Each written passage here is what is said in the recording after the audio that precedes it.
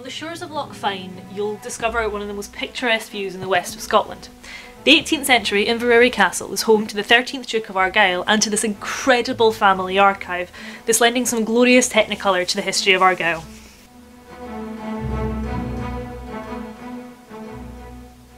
Inside these walls lies a collection known as the Argyll Papers.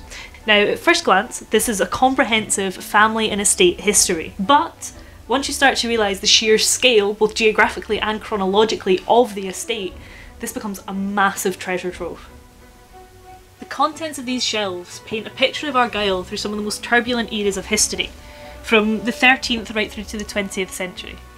From parish records detailing the appointment of Gaelic-speaking ministers, to marriage contracts, friendship agreements, muster rolls, militia lists, maps of the furthest reaches of the estate, this incredible archive is a rich resource for the public to use. So if you're not familiar with archives yourself, if you've never had any experience of one, you might not know what to expect.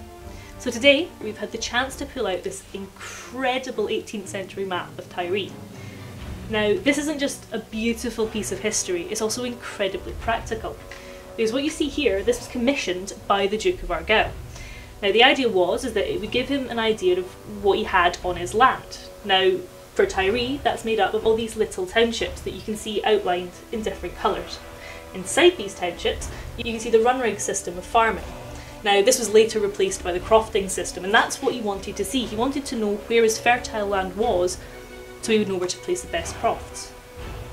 Now remember, this massive archive is open to the public by appointment, so if you want to know more, check out the Friends of the Argyll Papers website.